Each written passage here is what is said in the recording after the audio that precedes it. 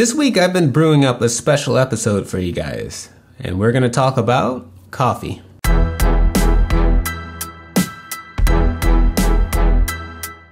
Hey guys, and welcome back to the South LA Recap. Don't forget to like and subscribe to learn more about LA and South LA on the regular. For this month's conversation, we have Jon Kinnard, the owner of Coffee Del Mundo right here in South LA. In this episode, we're going to dive into Jon's reasoning behind opening a coffee shop and how he's changing the community one step at a time through every cup of coffee. So, Jon, how are you doing today? I'm good. I'm a little tired. I have been going to the gym on a daily basis recently, so it's an adjustment, but I'm doing good. So tell me a bit how you made that decision to open up a coffee shop right here on Vermont near 74th Street. Well, the short answer is God.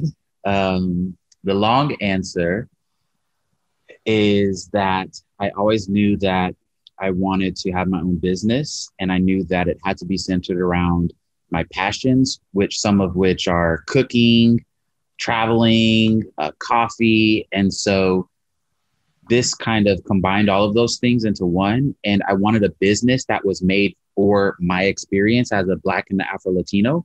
I really wanted to create an experience that was designed to represent that.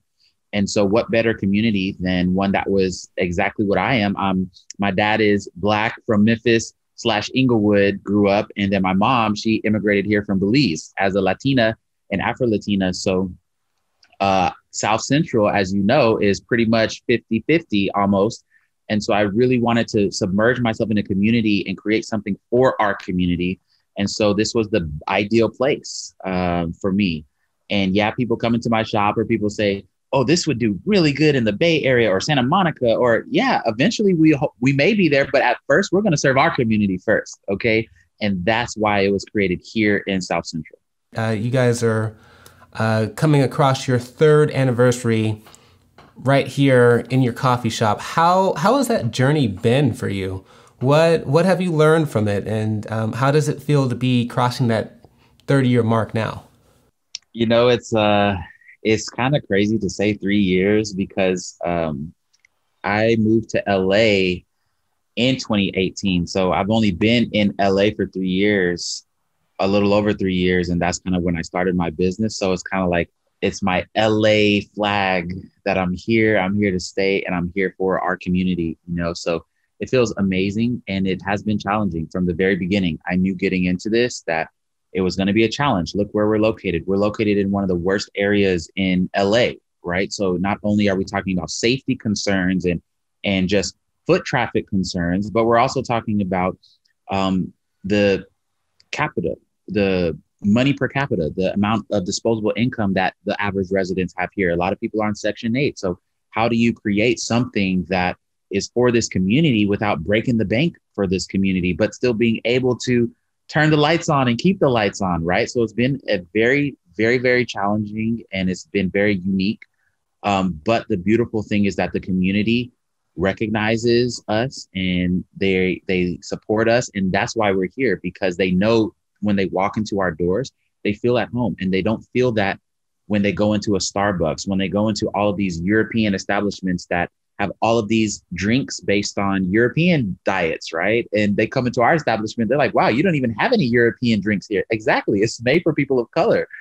So you can pick anything off the menu and feel at home, and it won't, have all those harmful effects for your diet, because we took all of those things into consideration. What's one of the hardest things about running a business in South LA? I would say we've had a lot of issues with homelessness, and there's a lot of not human trafficking, but there's prostitution we're literally beside a hotel. And the amount of things that we've seen, and just we've even had some of our customers comment, it's a really, really, I love the place, but it's kind of in a bad area, right? It's dirt, there's trash. I've spent many days sweeping up our entire block because no one else is doing it, right? We have street sweeping, but they never come on these streets. They don't really care about South Central. So the hardest thing is making people understand that there is something here. This is a treasure as well. And there is love that is going to go into this place and that we're going to be the center of it. And let's expand out and take up the whole street. Right. So I encourage people, hey, this is your community. There are plenty of problems. So as long as you create a good solution, like a coffee company that's designed for our diets, people will come to you and you will be able to stay within your community and create a lifestyle for yourself. I really appreciate you sharing that, because it takes a lot more than development, a lot more than, like you said, a name change to really change a community. And I think a lot of it is going back and understanding the history of the community, understanding what we have been through, both Black and Latino residents in South LA, and understanding how we have to move from there to go forward. And I'm kind of curious now, after passing this 3-year mark, where do you see Coffee Del Mundo going, like in the next 6 or 7 years? I see us having multiple locations, kind of like how you see Boba Time. You just go there, you have the best boba, all kinds of different cool drinks, and you're in and out real quick. That's where I see Coffee Del Mundo. So being able to visit Colombia and getting Coffee Del Mundo, visiting El Salvador, visiting, England, and we have a location there, and we specialize in, recipes that bring out the natural flavors of the countries. And then also seeing us in your local mom and pop retailers in our bottled cold brew version. So we've been working a lot on that with the food scientists to get that out to the public. We do our bottles in store, but we're working on getting those into retailers so you can get Coffee Del Mundo 24/7 anywhere you want. That's great. And then tell us a bit about your product that you have. I believe that we can actually buy whole beans directly from you, right? Yes. So we are vertically integrated. So we import raw beans from different farms around the world. And yes, I do get a chance to visit them. So that's my traveling in there. And so we import and we roast it all here. So you can get the freshest whole bean coffee in the city here. And then if you're not a person who likes to make your own coffee, then we also have our cold brews that you can get here, as well as our K-Cup Keurig pods. And one of our most popular items is our World Sampler Tour, where you get 7 different countries that you get to travel to with your taste buds from our selection of farms that we work with. COVID-19, that's been something that has undoubtedly affected a lot of businesses, but it has unevenly affected a lot of Black and Latino businesses. How has the pandemic been, treating you over the last almost 3 years? I would say the initial challenge here was the fact that you're building in an area that people look at and say there's nothing there, and it's a terrible place to have a business. A lot of people that when I shared my vision, they were like, "Oh no, don't do it there. Don't do this, don't do that." So that's why I told you at the very beginning, a lot of this had to do with God and my faith and my beliefs.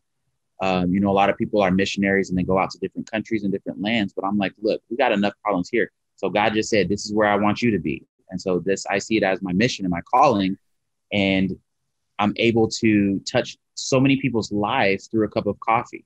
Am I talking about God with everyone that walks through my doors? No, but do they feel the presence of something outside of themselves that maybe has a little more to do with than just coffee? Probably. And so that's where maybe other conversations are introduced. But at the end of the day, I do believe it's my mission and my calling to be here to serve this community, starting with a cup of coffee. And hey, who knows, maybe they'll trust me with a little more things in the future once we do well here.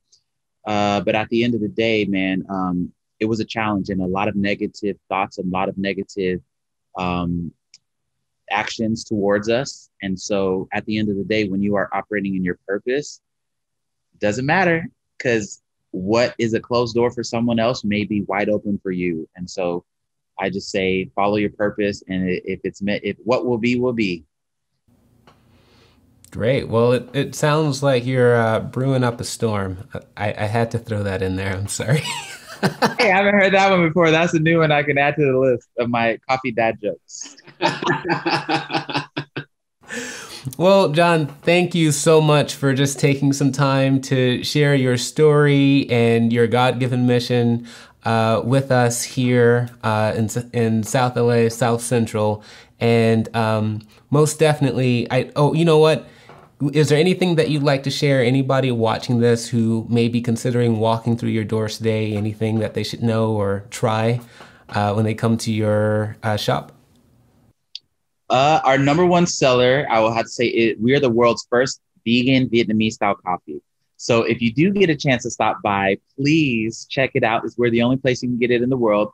And again, we're 100% dairy free, so you don't have to worry about anything. And we are more than happy to give you some suggestions. If you're not a coffee drinker, we love converting tea drinkers into some amazing coffee. But that's pretty much all I have. And I just appreciate your time and reaching out to learn more about me and what we're doing here at Coffee Del Mundo. So truly appreciate it, brother. And that wraps up this episode of the South LA Recap today. I hope that you guys learned something new with Jon and maybe even visit his coffee shop right there on Vermont near 74th Street. That's it for this episode, and I'll catch you guys around on the recap.